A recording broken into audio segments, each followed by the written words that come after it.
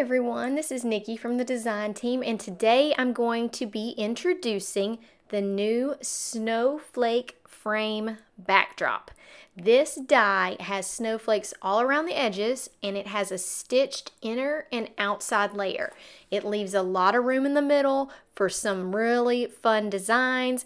It could be great for a shaker card. Today I'm going to briefly show you one of the cards that I made with it. The one I made involves watercolor and just adding some fun designs to the middle. I also think this would be a great place to put a large sentiment, and Kat has several large sentiments that would look great in the middle of this. Today I'm going to be using some of the snowflakes that she also has in her collection that go very well with this die.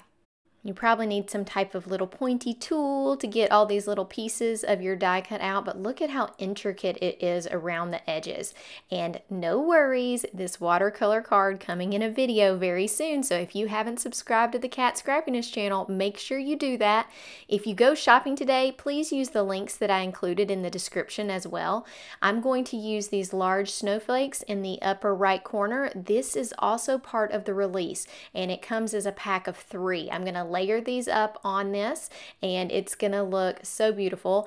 I'm gonna use some silver paper behind my window here so that it is also shiny, but it really would look cool as a shaker card. I think I'm gonna have to do that soon, is make one of these into a shaker card.